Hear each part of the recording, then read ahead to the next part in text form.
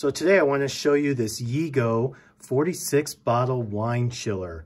So I'm going to go ahead and show you from top to bottom the cooler.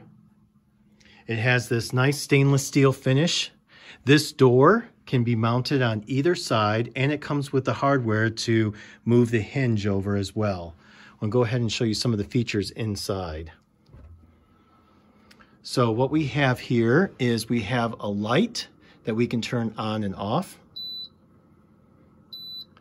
The light also serves as changing the units of measure from Celsius to Fahrenheit by holding it down for 5 seconds.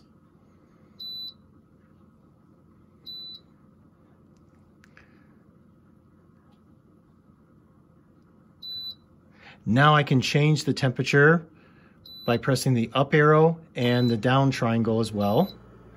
And you can see this top shelf allows for the larger bottles, and these lower shelves are for your standard size. The shelves will actually pull out and then have a slight tilt so that you can actually see the bottle and read the label as well. The last thing I want to highlight is you have a key lock on the bottom. So I can actually lock the chiller and it keeps it closed.